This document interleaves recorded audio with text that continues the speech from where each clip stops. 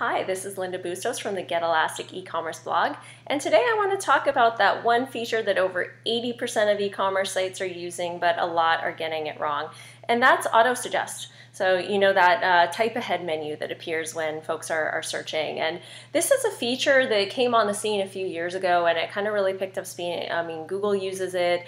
There's a lot of use cases where it seems like it'll help, but it actually hinders more than it helps in most cases. And I go through this in a recent guide that I wrote for the Get Elastic blog, where I actually reviewed over 100 sites. And I gathered a ton of bad examples. It was like shooting fish in the barrel.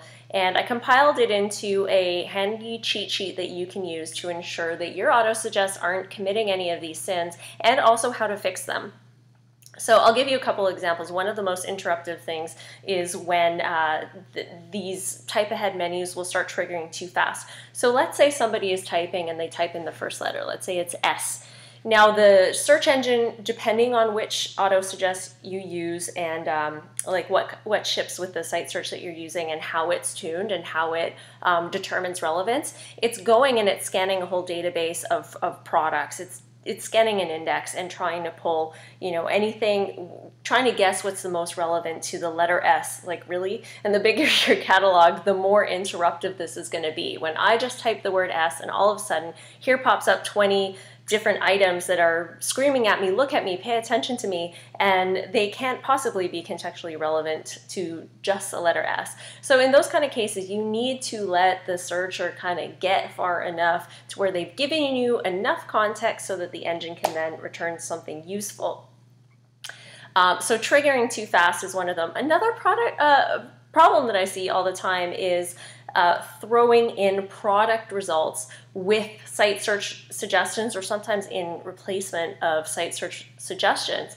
And what that does is it doesn't steer the searcher towards the most relevant set. It doesn't help them, pick a better search term than they would have come on their own. Instead, it's trying to push a product and jump ahead of the process and say, here's a product. Do you want this product? Do you want this product? It's like, whoa, slow your roll. Like, let a person actually tell you what they're looking for before you show products.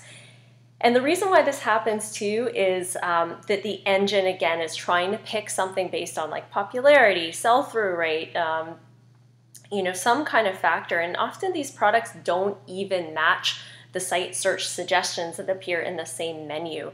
Another problem that happens with that is sometimes you might be showing 2, 3, 4, or 5, product suggestions within that widget, and it looks like that's all that you have. So there's a lot of misleading cues that can happen in this type ahead menu. So I really encourage you to go check out this in-depth guide. I walk you through, over 20 tips and examples of what to do and what not to do. I definitely hope you go check it out, and thanks for watching. See you next time.